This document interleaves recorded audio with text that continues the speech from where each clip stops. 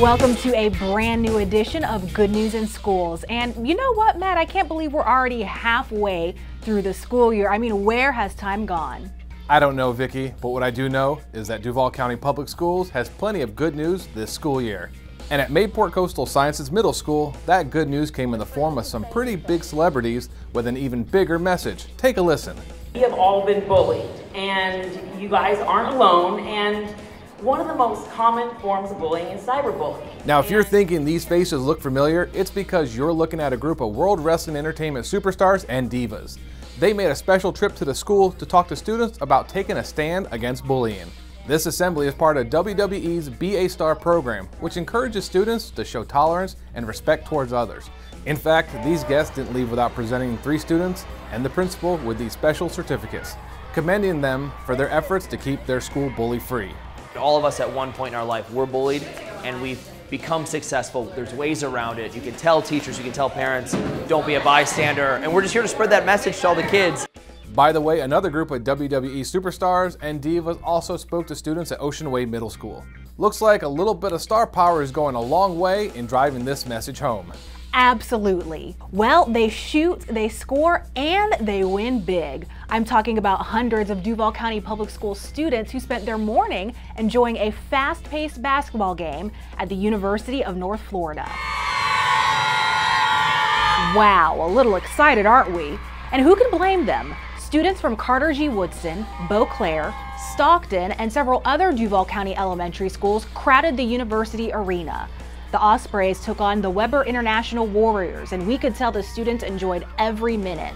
But what makes this event super cool is that the students did much more than enjoy a game. They got a halftime pep talk from one of the coaches, reminding them of the importance of working hard and listening to their teachers. Some students also got a chance to work on their swoop math skills. Nice.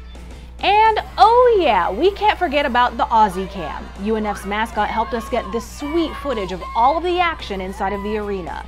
In the end, we know this was no doubt a winning and unforgettable experience for these students. Since we're talking about sports, a big congrats is in order for the Rains High School Vikings football team. They made it all the way to the state championship game. Now, before they took on Miami's Booker T. Washington High School in Orlando, Florida, well, a celebration was in order.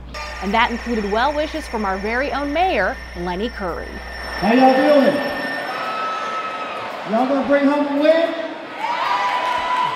And what would a pep rally be without games, dancing, music, and just plain fun? Talk about some school spirit. We are proud of the Rains High School Vikings for their accomplishments both on and off the field this season. Great job. Students and staff in our next story are literally going the extra mile by hitting the pavement in their community. Now let's head over to the Young Men's Leadership Academy at Eugene Butler. Dozens of students participated in the school's second ever turkey run. Look at them go. We also caught a few teachers and administrators taking part in the action.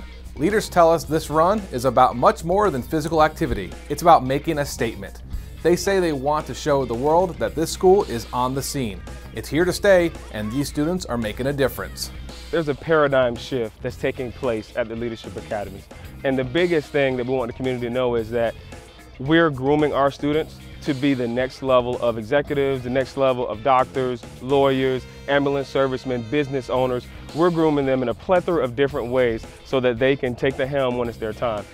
A total of 60 students grades 6 through 8 participated in the run. Very nice work, guys, or should I say young men.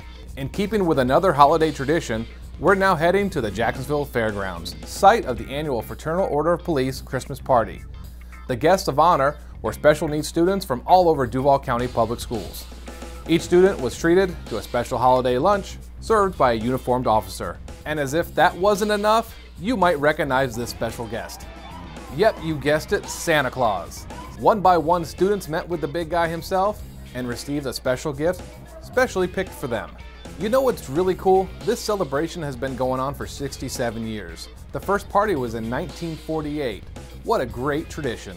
There's no other way to describe this last story other than to say it is music to our ears. It combines 3 things we love: students, music, and your generosity. If you have an instrument in your home that means something to you, pay it forward so that it can mean something to a child. That's Board Chair Ashley Smith-Juarez describing Instruments for Change. In a news conference held at the Times Union Center for the Performing Arts, it was announced that Instruments for Change is a drive geared toward collecting and distributing new or gently used musical instruments to students. For a limited time, members of the community can drop off instruments at designated locations throughout town or make monetary donations online. For more information, visit duvalschools.org. Instruments for Change is a partnership between the district, the Jacksonville Symphony, the Jacksonville Public Education Fund, the Jacksonville Public Library, and Florida Blue. Well, that's it for this edition of Good News in Schools. I'd say it's been a pretty good first half of the year. It sure has. Remember, you can always keep up with us online. Visit duvalschools.org or catch us on social media. Till next time, thanks for watching and have a great day.